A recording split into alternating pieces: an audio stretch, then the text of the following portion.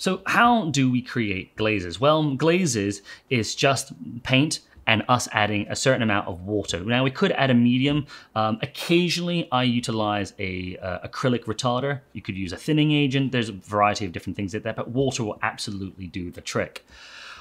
We need to be very careful about how much paint or how much pigment we are working with in regards to the amount of water. Thinning it out on your wet palette is a great way of seeing how much there is when you're looking at it, because obviously you've got a white surface, you can see how much, how translucent it's going to be. The consistency we're hunting for is going to be mostly water, very little paint with most amount of water. Once you've done that, take your paintbrush, remove most of the paint, and then I would say add it to a place that is more hidden from view than other places, partly just so you can see the change that's happening in a place that just will be less present.